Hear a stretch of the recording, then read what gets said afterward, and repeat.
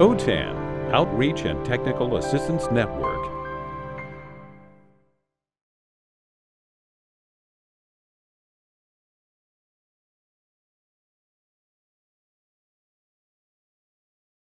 Good afternoon, everyone. Thank you for being here on this lovely afternoon. My session is called Building an OER Project and Team. My name is Diana Vera-Alba. I'm an OTAN subject matter expert. I'm also the ESL and OER coordinator at my district, San Diego College of Continuing Education. So a little bit about myself. I've been an online instructor and teacher trainer since 2012. I have taught in the modalities of distance education, hybrid, high flex, and fully online courses. I'm also an OER and CAPE coordinator at my district. I train on Canvas course design, online. I'm also an online faculty mentor, OER and ZTC trainer, and an OTAN SME. In my free time, I enjoy gardening, photography, and I'm a dog enthusiast. So you'll see some pictures here of some of my pets. So before we get started, I'd like to find out how familiar or how comfortable you are with building project teams at your district. So just any type of project team. So if you are not familiar, please type 1 in chat. If you are somewhat familiar building project teams at your district, type 2. And if you are very familiar with project teams at your district, type number 3. So if you could please vote in chat. Thank you.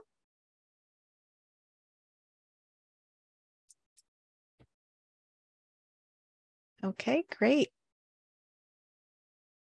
All right, so we have a mix. So thank you for voting. That kind of helps me either stay a little bit longer on some of the topics or move on.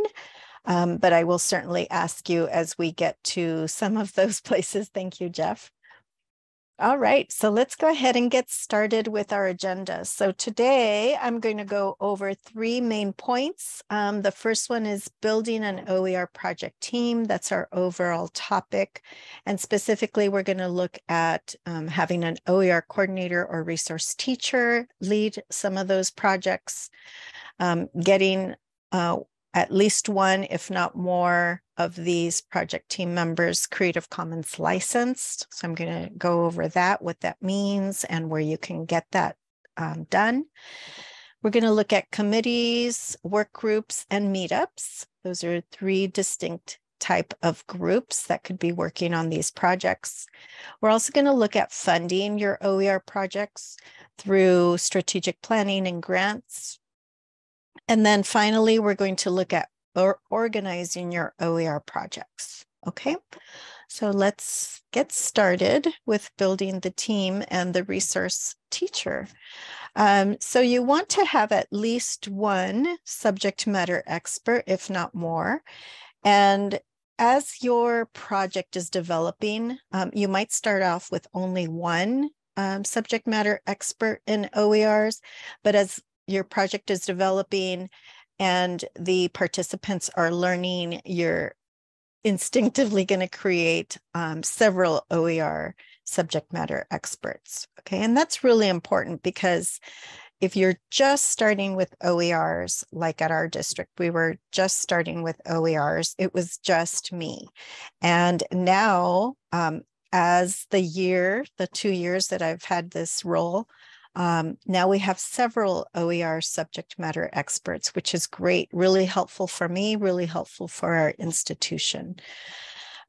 So regarding those subject matter experts, part of their expertise is going to be becoming very familiar with Creative Commons licensing. It's going to be a really important part of the project.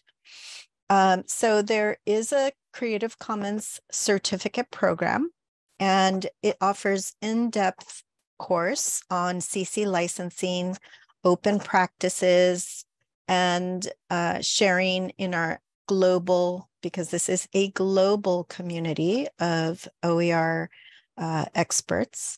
And you'll see many of the benefits of that. There are lots of benefits of sharing out, and you're literally sharing out with the world, okay, through digital commons. The courses are led by expert instructors and are highly interactive, including readings, quizzes, discussions, and practical exercises to develop open skills, okay? So when we say open, we're talking about open educational resources. So the Creative Commons certificate offers 3 different tracks. So there's a certificate for educators, which would be a teacher, a coordinator, or a resource expert at your district. There's also a certificate for academic librarians. So if you are fortunate enough to have a designated librarian at your district that works in your adult education or continuing education organization, you can also get them certified. And then the last is an Open Culture GLAM certificate, and this would be for galleries, libraries, archives, and museums. So most of us would fall under the first certificate, which is Certificate for Educators. And the courses do vary on a 10-week self-paced course or a 1-week boot camp.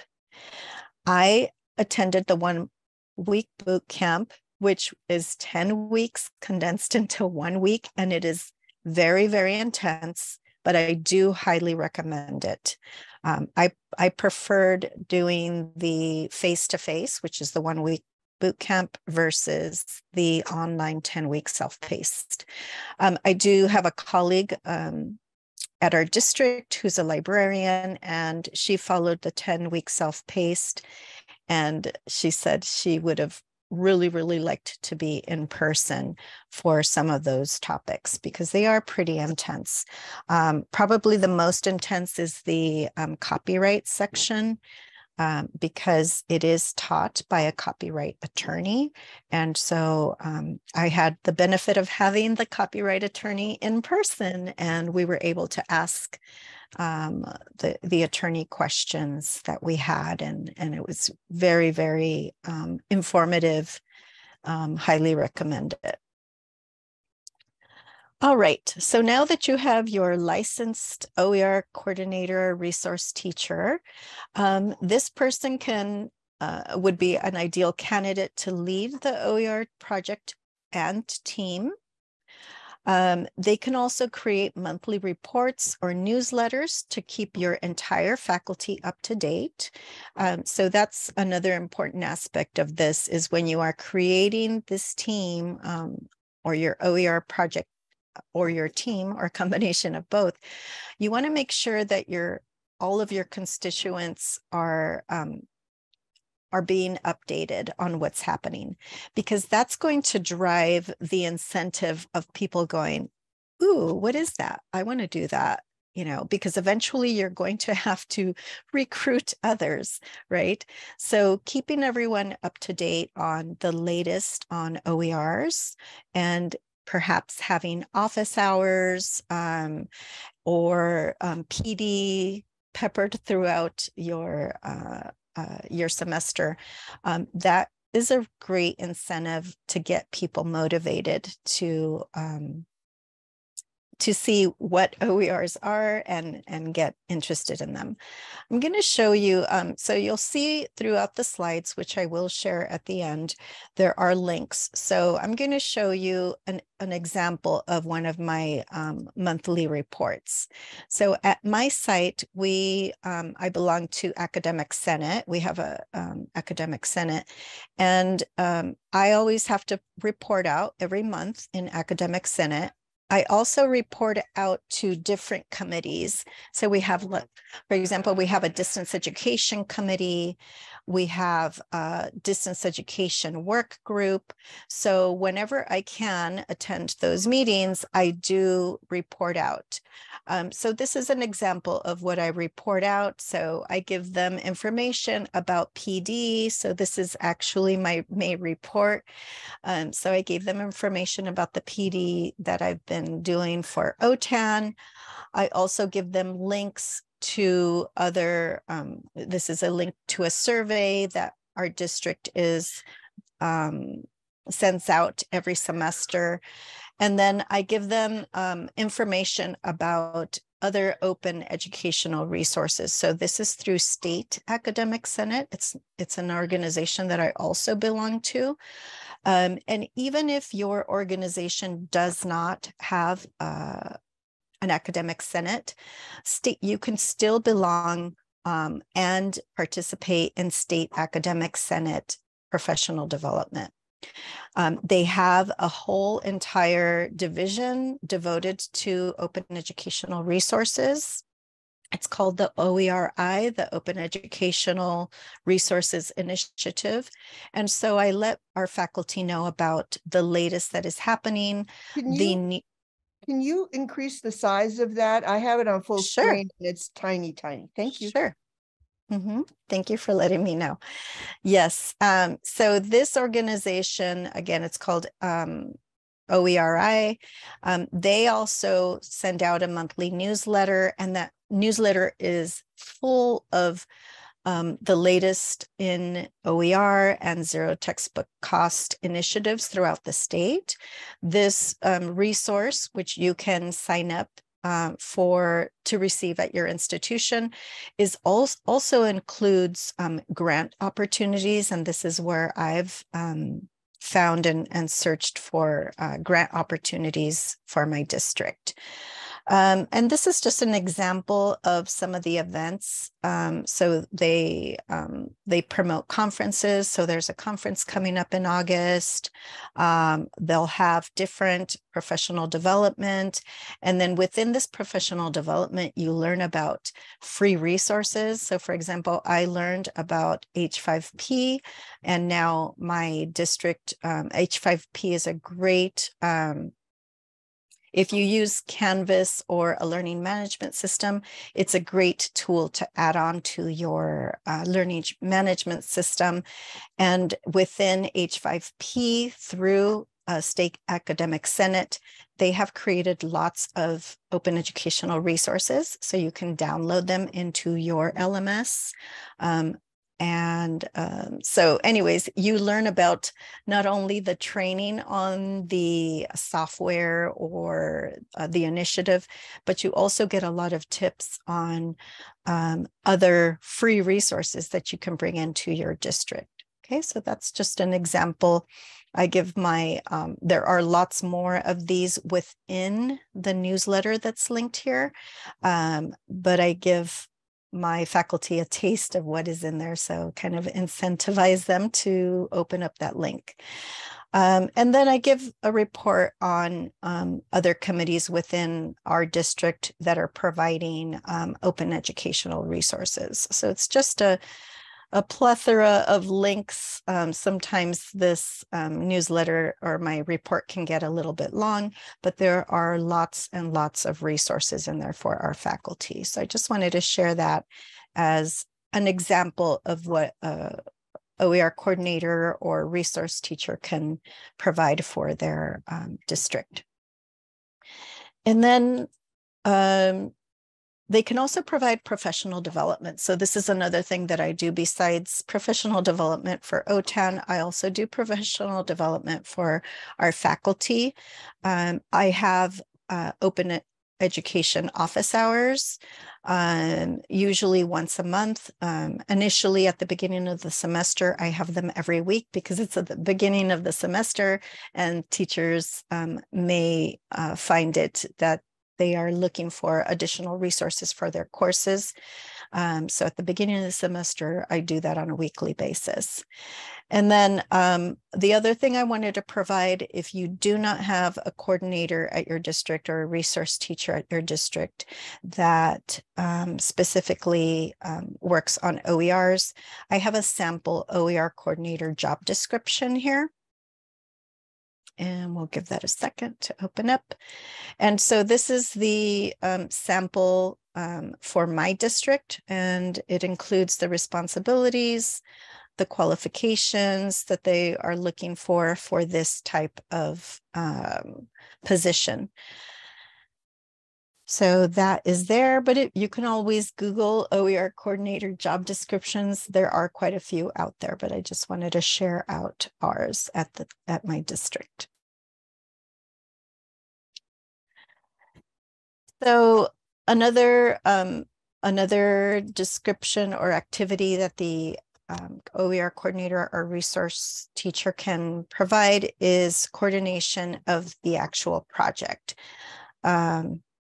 Oops, sorry, I didn't click. Coordinator of the project and they can be responsible for an OER library at your institution. That's going to become really important. Many districts either have this type of resource on their website.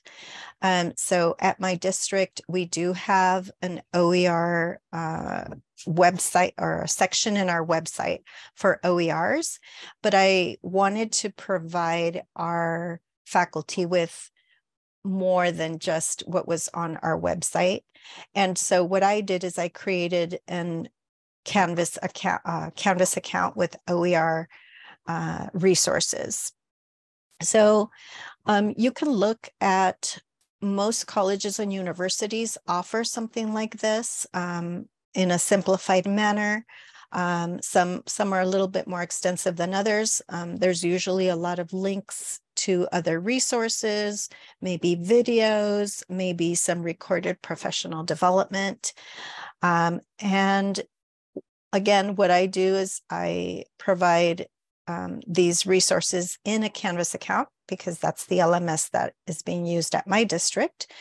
And at my district, it serves both as a repository, which is where there are actual lessons and books. So a repository is like a library. It houses lessons, books, resources, and it can also be a referatory where I refer out to other repositories that faculty can search for OERs. So mine is a combination of both. It can house an OER course for teachers where they can actually learn about OERs. It can be maintained by your campus OER coordinator, which is one of the things that one of my responsibilities, or a resource teacher, or the actual team, right? That can be one of the projects for the team, because once you do create something like this, whether it's on your website or in your LMS, it will have to be maintained and updated. Okay, so that's also something to consider regarding the responsibilities for the coordinator or for the project team.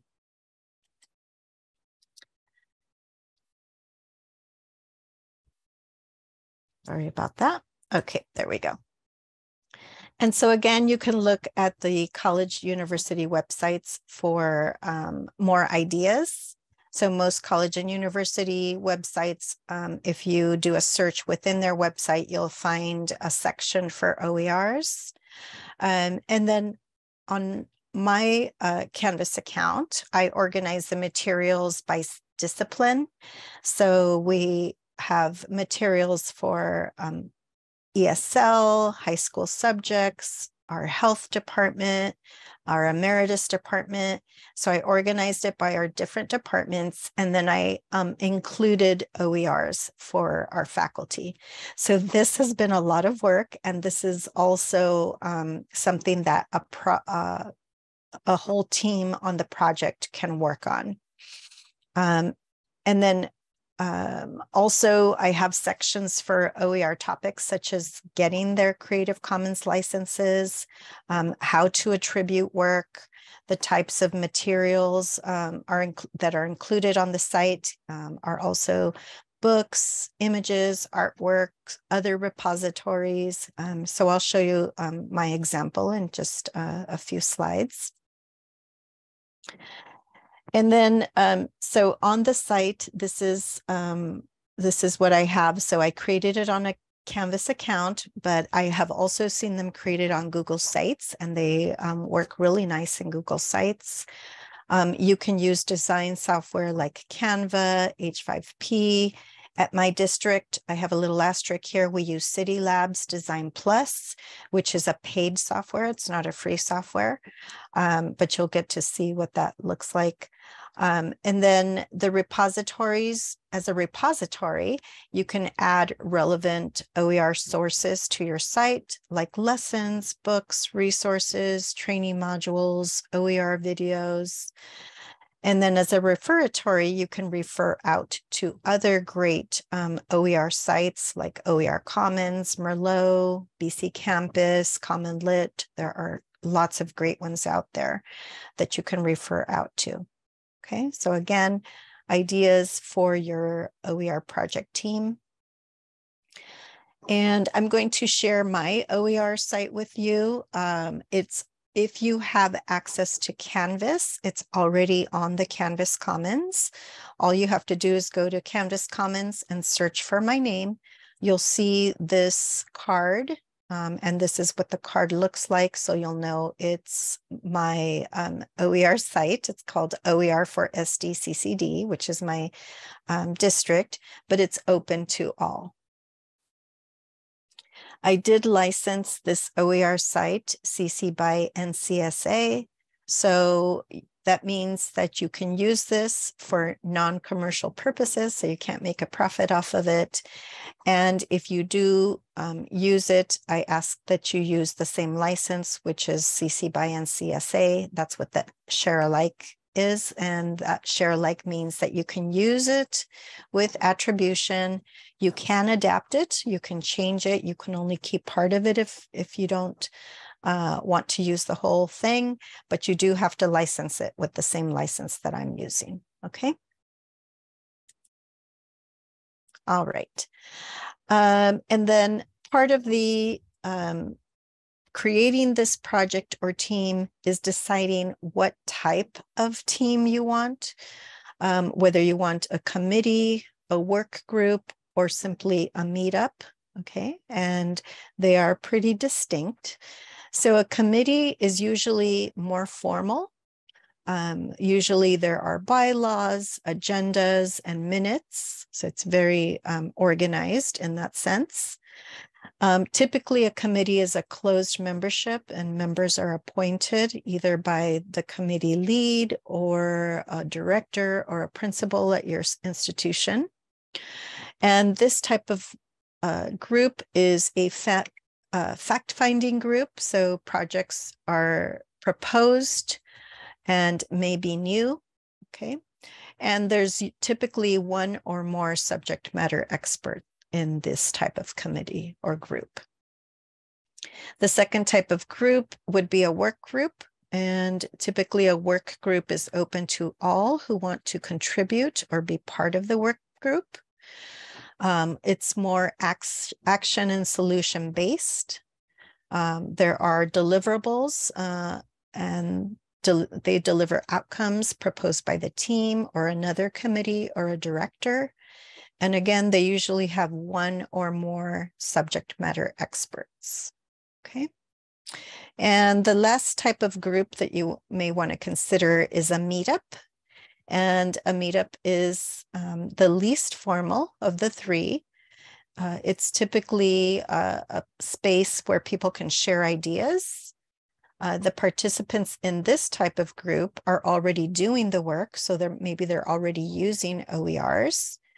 And there usually there are many subject matter experts within the group.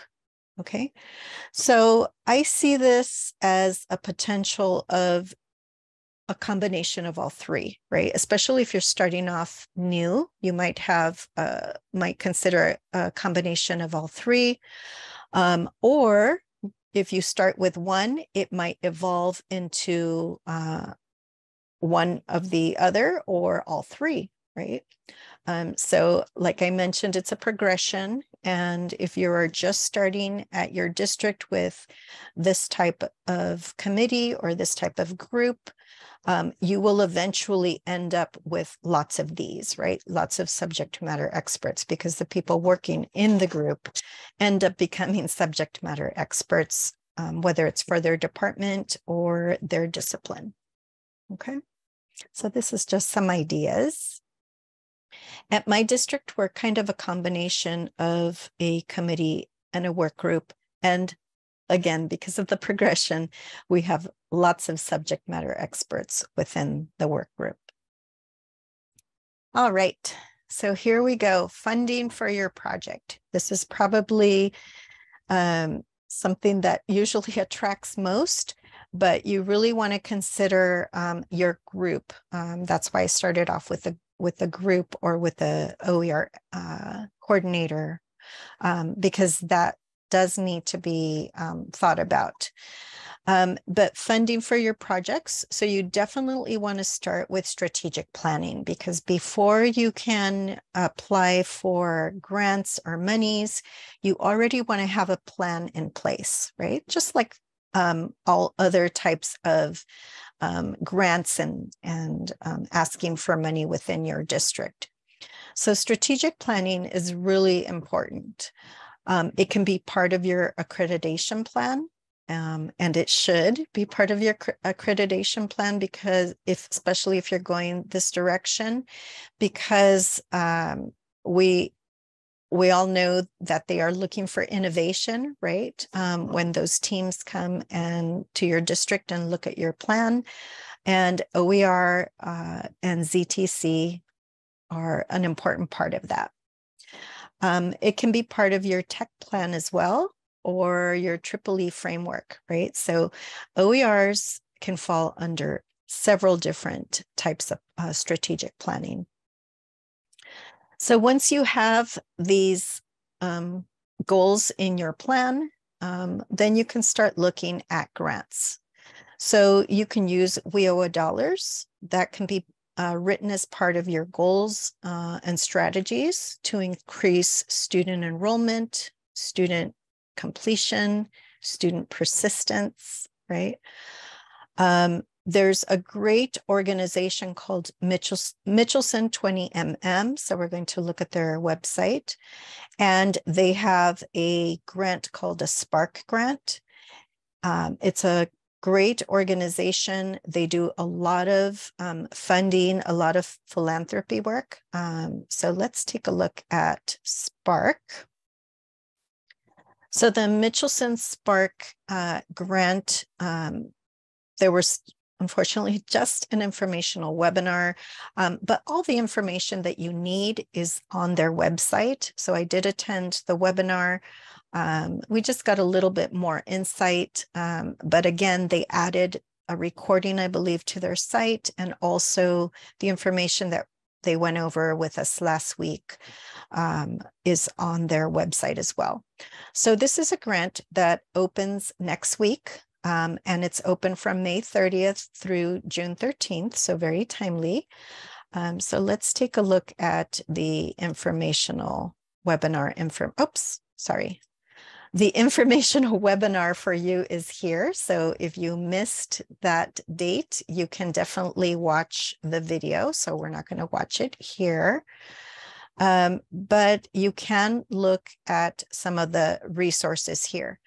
So there are two steps to this grant. The first step is writing your letter of interest, and that's what's going to be due within these dates, May 30th through June 13th. They have copies of past letters of interest, because we did request that. Those of us that attended, we asked if they would add that, so they did. And then if your letter of interest is accepted, then they will invite you to fill out the full application. So if you watch the webinar information, they'll explain that process to you. So you don't want to go to the full application yet. You want to start off with the letter of interest, okay? And what they're looking for is innovation within a district. They are not looking at this moment to fund grants that are OER producing, but OER related. So if you watch the video, they go into detail of what that means. And this grant is an ask up to $25,000, okay? And here, you'll see some information here on what they're looking for. So for this grant, they're not looking to fund primarily grants that are seeking to develop OER, but that should be OER related, okay? And there's information here about the funding cycle and what they're looking for. Okay, so if you are interested in applying for this, I highly recommend that you watch that webinar. It's only 50 minutes. It wasn't super long, but it was full of information and great questions from everyone that was there. So if you scroll down, they go through the process of how to apply for this grant, which I've explained a little bit of it, but you definitely want to make sure that you that you go through this. Here's the grant committee. When you watch the video, Kaylin was there. She's a great resource, and she has opened herself for questions. So make sure you take advantage of that. And then you can look at their past recipients from the last cycle from 2019, okay? So this is something that's very timely right now. If you're interested, make sure you check out the Mitchelson Spark Grant, okay? Any questions so far? Okay, all right. The other type of funding, and this is some of the funding that we received at my district, is local funding. And local funding can include reaching out to your local state representatives or congressmen or congresswoman. I'm going to show you some information. I have the link here. We won't go through all of it, but you can definitely look at the link. This is the website at my district, and it's linking to one of the grants that we received. So this past year in 2022, we were awarded $975,000 to expand our OER and ZTC resources for our students. This is a really good article, and it will give you ideas on what your local constituents are looking for, or your local representatives are looking for, as far as OERs and requests for monies for OERs. Okay, so that is there. And what we did with those funds, I'm currently part of a project right now where we're revising OERs.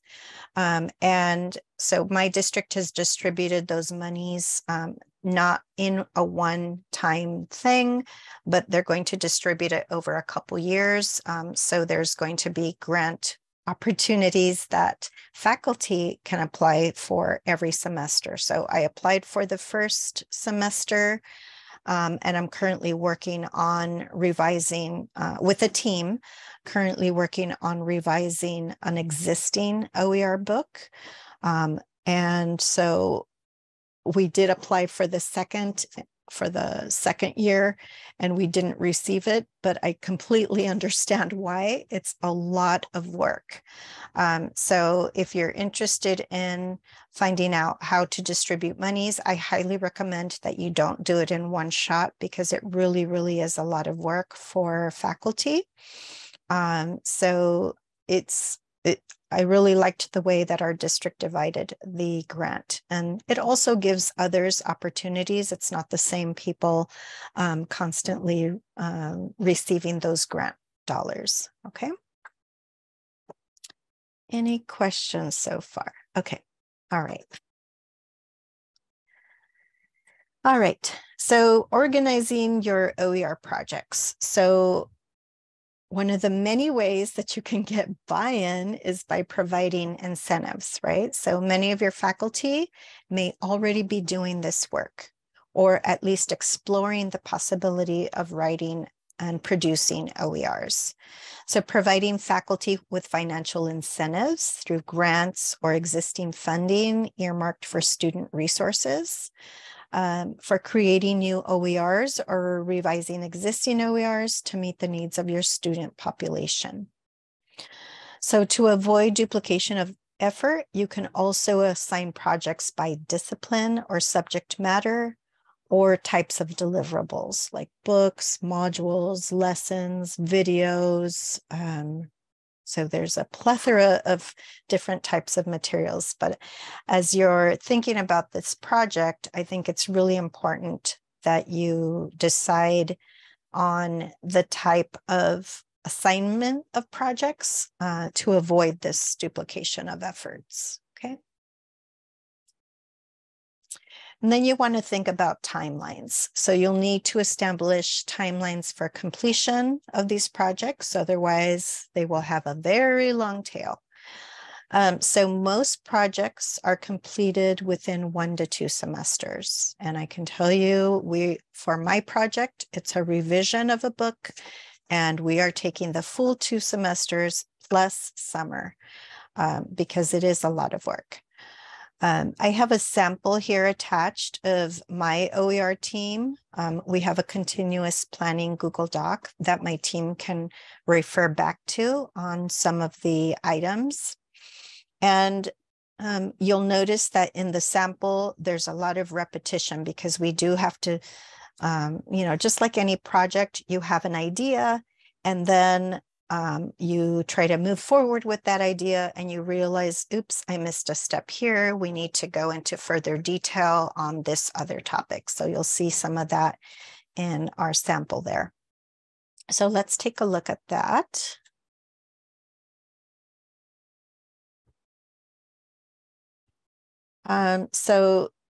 So that we're not duplicating efforts, what I did, because I am the project lead on this, I created a continuous document so that, and I created a Google Drive that we are all sharing.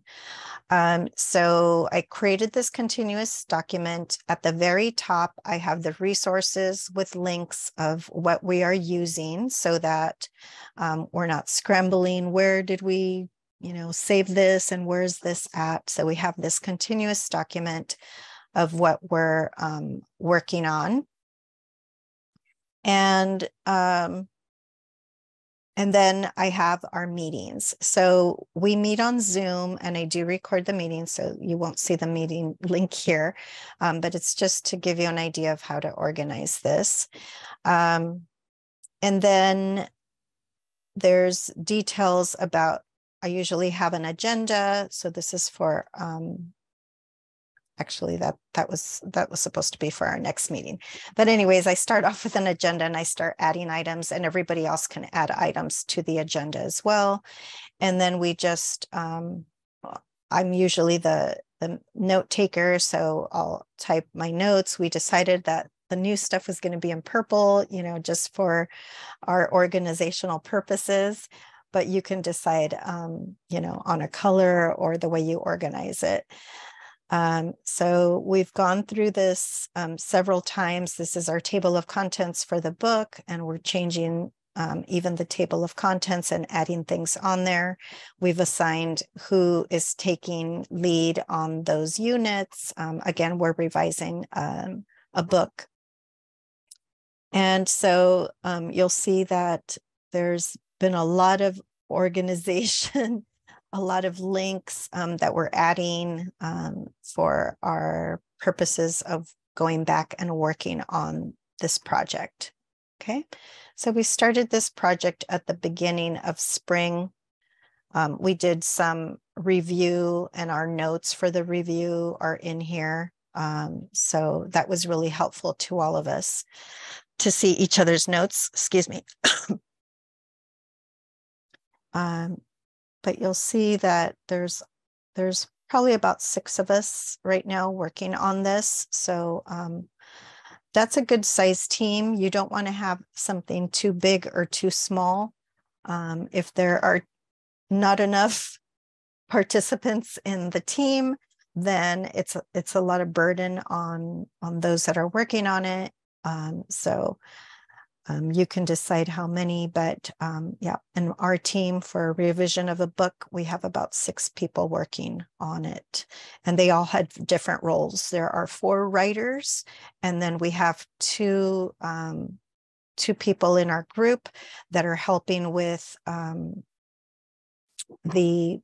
maybe bringing in OER pictures or open pictures, and then creating the attributions for them. So the writers are not doing everything. The writers are writing, and then someone else is in charge of the attributions. At the as we finish each unit, someone is in charge of accessibility and making sure that everything is accessible.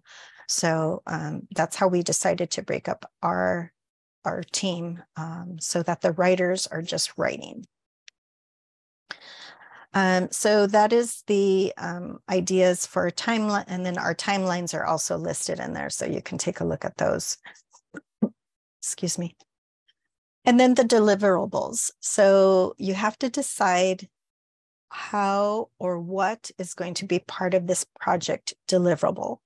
So initially we had these big ideas, and we said we were going to create a book, we were going to create lessons and a workbook to go with it, a teacher's guide, and we were going to create Canvas modules, all in 2 semesters. And as we started, we realized that was impossible. That was a lot of work for that short timeline. Excuse me just a moment.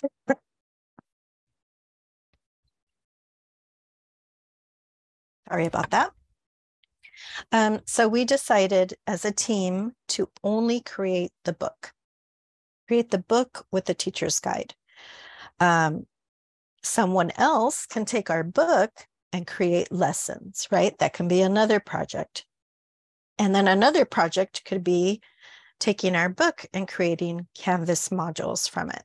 Okay, so all of these that we thought were going to be one project can end up being 3 separate projects because it's that much work.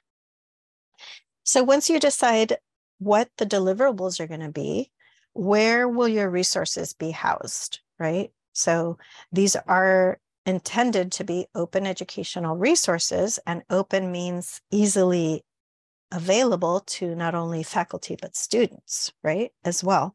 And perhaps the open community, worldwide open community, right? So you want to think about where will these deliverables be housed. So some of the places that they can be housed are in your LMS, right? You can house these resources in your Canvas account. You can share them in Canvas Commons. And if you share them out in Canvas Commons, you can share them either with only your district or anyone who has access to Canvas. You can share them on your website. And if you share them on your website, then they're open to all that know your website. But you can also share them with the OER community, which would be even a larger community, right? It's a worldwide community. So some of these great organizations like OER Commons and Merlot, and there are others, I'm just listing a couple here, but these types of repositories are open to anyone in the world, right? You don't have to have a membership to access OER Commons or Merlot. However, if you house them in your Canvas account and only share them with your district, then they will not be available to everyone at large. And you might want to consider sharing them out with everyone, because that might be one of the requirements of the grant, right? So if you're asking for grant dollars, if you're using federal funds, the idea is that we're not all reinventing the wheel, and you are sharing them out with others, okay? Any questions about that? So far, we're good? All right. When you do share them out with others, or when you create your own, one of the projects could be for your team, not only to create OERs, but also to curate them and house them so that your faculty has access to them, right? So I mentioned earlier here, State Academic Senate, which is ASCCC. And ASCCC OERI has their own version of grants that many community colleges received. Many community colleges received millions of dollars within the last year to develop new OERs. So I have a list here, a link out to OERs by discipline. So let me show that to you. So if your group is thinking of a project and they might want to revise an OER, an existing OER book, this might be a place where you can look at what is available out there. So these resources were created by community college and university districts. So this is a great place for us in adult education or continuing education to look at the resources that are there and perhaps rewrite them to meet the needs of our students. Because again, these were created by credit colleges. So I teach in ESL. So I can go to the link here for ESL and I can look to see what was recently created through the grants received by the community colleges and universities. So if there's something that I like here, maybe I'm looking for ESL writing, and I take a look at it and I think, wow, this is great, but it's very high level for my students. I can take this book or parts of this book and rewrite it, and that can be a project for your project team. Okay, so there's lots of ways of doing this. You don't have to reinvent the wheel. But again, a lot of the recent, you'll notice if you're searching for OERs, a lot of the recent OERs that have been written for a higher level that I know that I teach in continuing ed, and I know that some of these might be a little bit higher level than my students can handle, but I can always modify them because they are OERs. Okay, and you'll see the license here, like this one is CC BY, so it's one of the most open licenses. I can definitely revise this. All of these are going to, I don't believe any of these are going to have the ND. The ND means non-derivatives, means you cannot change it. So due to the funding that these colleges and universities received, one of the stipulations was that it was revised, that you can review or revise the materials.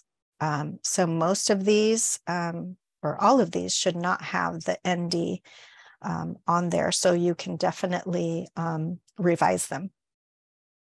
This is one that I use, and this one as well. So I've personally revised this one for my students. I haven't officially written the book, but I've revised some Canvas modules based on this book for my students. So there are lots of materials on here.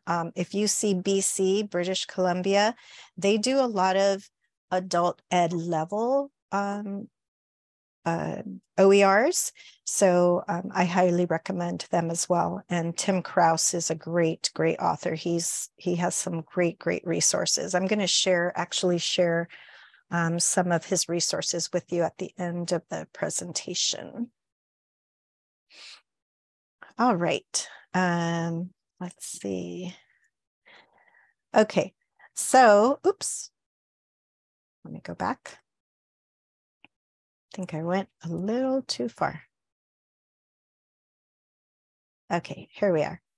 All right, so those are the OERs by discipline. I have some samples here as well, and these all appear in the OER by discipline. As you saw, it's listed in alphabetical order. So lots and lots of topics for adult education, CTE.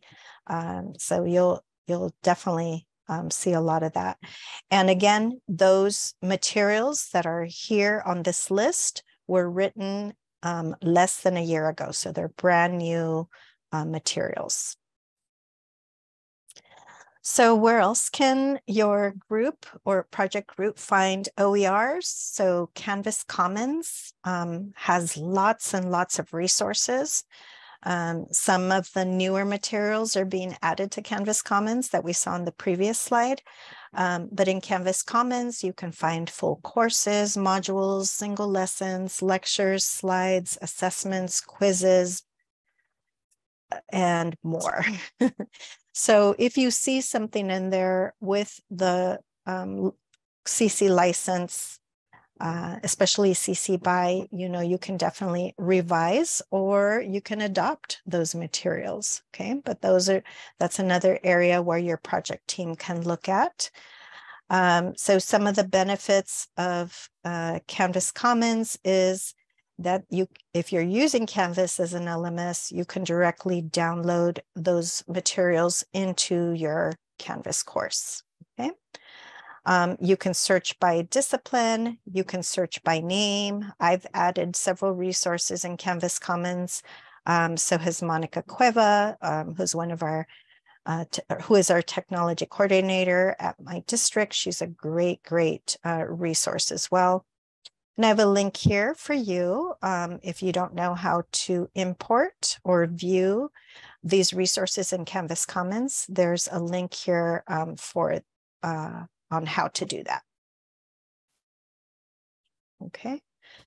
So OER Commons is a great resource as well for your project team. It's basically a giant digital library, which is called a repository of open educational resources.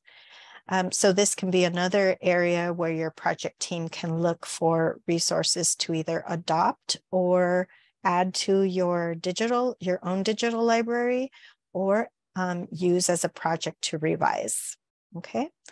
OER Commons is open. You don't have to have an account, but if you do create a free account, you can store all the resources that you like and you have found on their cloud so that you're not taking up space in your computer or on your Google Drive or something like that.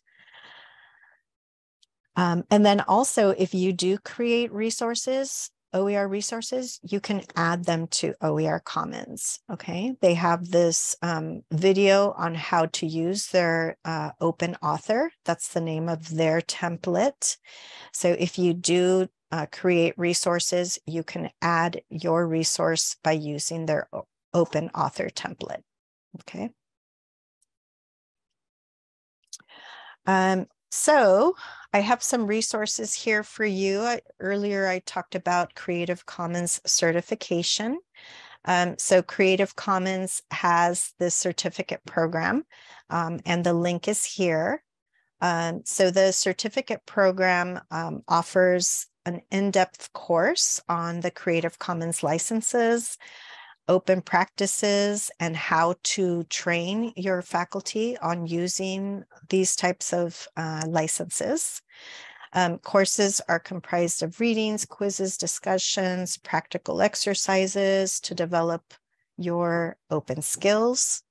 They provide personal engagement with expert facilitators. Again, I had the access to that copyright lawyer. And because I am certified now with Creative Commons, the copyright lawyer is available to us. I believe it's like the third Friday of every month. So lots and lots of resources through Creative Commons certification. Typically, if you do go to one of the boot camps, it is a 1:25 ratio. We had 2 facilitators in my program. I just went through this past January, and there were about 20 of us that participated. So it was a great ratio for us. Creative Commons also has an open education platform. And this is a space for open education advocates and practitioners to identify, plan, and coordinate multinational open education content, practices, policy activities to foster a better sharing of knowledge. So if you haven't already started with open educational resources or gone to professional development, once you do attend professional development, it's really exciting because everyone is there to share. Everyone wants to share their information. They provide a lot of resources for you. So it's a great place for sharing your own resources and receiving content from others. I highly recommend also belonging to their platform. And then Creative Commons has trainings. So besides their certificate program, they also offer other learning and training opportunities to support the global community in developing open educational resource expertise. So I love attending their presentations. They are very professionally done, and I always get a lot out of them. Okay, so these are linked out to the different parts of Creative Commons and their certification programs. I also have some other tools here for you. So if you're just new at getting into open educational resources, or you want to provide resources and links to your faculty, I have some information here. Again, the Creative Commons licensing. And then once your faculty is wanting to create OERs, you would definitely want to add the licensing to those OERs. And there's a great chooser that Creative Commons has created, easy to use chooser here. There's also an Open Washington attribution builder for those that are already more advanced in understanding the licenses. They can use this attribution builder is a great resource. It's also open. And then many of those repositories have their own remixers, and these remixers are really helpful if you're new to revising OERs. So let's say you found 2 books, your project team decided they found 2 or 3 books that they really liked, and they want to take bits and pieces of those books to create a new OER book. LibreText, Merlot, and OER Commons all have these remixing tools to make that process a lot smoother, a lot easier for you. Again, there's lots and lots of OER PD opportunities. Creative Commons has some great resources here for, there's also a great training on Open for Anti-Racism, which is also included in lots of trainings now. We want to be inclusive of everyone, and so there's lots of training and support for anti-racism as well. I've included a resource toolkit that was shared with me at one of these trainings that I attended, one of the professional developments that I attended. When you click on this link, it'll prompt you to create your own copy. This is a great toolkit. I've shared it several times, but I can't emphasize how wonderful this toolkit is. So please check that out as well. There are lots and lots of new open educational sites that are DEI that promote DEI. So lots of these sites have images, for example, if you want to use for your presentations, of people of color, disabled individuals. So again, what I like about this is it's representative of who our students are. So whenever I'm looking at images, live images to add, I want to be inclusive and help my students feel included. So there are some sites here that follow that inclusion. There are also other sites that I added here for icons, Pixabay and Unsplash. Many of us use these already, but many of these sites are also being very inclusive in their projects. I've also included some videos here that will help you get started on attributions, Creative Commons licensing, and what those are. Okay, and here's a video that I created that's on there as well. And any questions? I know I went over a lot of resources, but any questions? Yes, Iskami is great. Thank you. Who shared that? JG, thank you. Yes, Iskami is a great resource. They have a great conference. I think it's like every 2 years, but it's a great conference as well. So thank you for sharing that. I'm going to go ahead and add that. Any other questions, comments? I know I went through some of these rather quickly. Any questions? I have a question. Yes. So you mentioned a Canvas site. Is there a link to the site? Oh, yes. So let me go back. So if you go to Canvas Commons and you search for my name, let's just do that search together. So this is it, but I want to show you how to get to it. So if you log into your Canvas account, so Jacqueline, do you already use Canvas? I don't use Canvas for this. I have Canvas for something else. Right. Okay. But you have access to Canvas Commons, right? Yeah. I think so. Okay. Yeah. So when you log into Canvas, look at your global navigation bar here in the far left. So you should see Commons. So you're going to click on Commons. And you're going to, in the search, you're going to type my name, Diana Vera-Alba. Okay. Okay. So there's my name. And the resource page that I created is this one here, OER for SDCCD. Okay. So when you click on it, it's going to look a little bit different than when you download it. So what I want to show you what it looks like when you download it. So this is everything that's in there. So I have modules, lots of pages within the modules, but it's at least organized. You'll see the organization here. Okay. The way it's being organized. Let me show you what it looks like once you download it, or it'll be similar to this.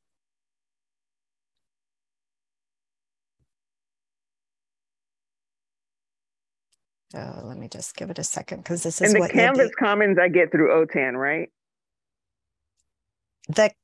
Well, if you already have access to Canvas, or you don't. I don't have access, not to this Canvas. I have access to an entirely different one.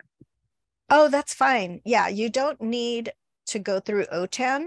If you Oh, already okay. have access to Canvas Uh-huh. and you see Canvas Commons, then you will be able to download what I'm going to show you. Okay. Yes, you do, if you already, as long as you already have access to Canvas. If you, Okay. when you don't have access to Canvas, then your district can inquire about Canvas through OTAN, but it has Okay. to be your entire The entire district. Okay. yes, mhm, All right. yes, Okay. or your program, Cool. your adult education program. Mhm. Okay. All right. So once you download it, this is what you'll see. You'll have the home page. I believe the video transfers over. If it didn't transfer over, I can give you access to the video. But you'll have some resources. These are buttons to access the different parts of the Canvas account, but you can also access them here in modules on the left here. So I have some coordinator resources here. So I do have them subcategorized, right? And then I have Creative Commons licensing information here. I have attribution information, finding and using OERs, and then I have some repository information. So these also have subcategories. So these are images and artwork. The ones that are starred are the ones that I frequently use, because I was asked which ones do I frequently use. So I have starred them here. Then I have large repositories and then a section for open access books. Okay, so all of the materials in here are open resources. And then under the repositories, I have OER by discipline. So again, I created this for my faculty at my district. So you may or may not use some of these or have some of these disciplines, but I do have them in alphabetical order. So I have child development, emeritus, ESL, and within each of these subcategories, I have the different types of courses that we teach. So let's say you're interested in looking at ESL resources that are reading resources. So then you would click here. And within that page, I have lots of resources. So I'll have the title of the book. For example, this is a book, and the link to the digital book, the type of license this book has, some information about that resource. And then this resource happens to have a student book and a teacher's edition book. And this is actually the book that my team is revising, because this is a book that I use for my reading ESL reading class. So there will soon be another copy of this book. But there are more resources here. So each section has the resource, the license, the links out to the digital version of those resources. Okay, so again, this is something that I created for our faculty at my district. I shared it out to the Commons. So if you want to revise a version of this for your own purposes, at least there's a shell already out there for you to take a look at how to organize something like this. When I created this, I didn't have a template. So I didn't have a Canvas template, but what I did is I went out to the different repositories. I searched through different community college and university sites to see how they organized their materials. So if you're interested in how the nitty-gritty of how I went through this, please feel free to contact me, and I'd be happy to help you out with that as well. Any other questions?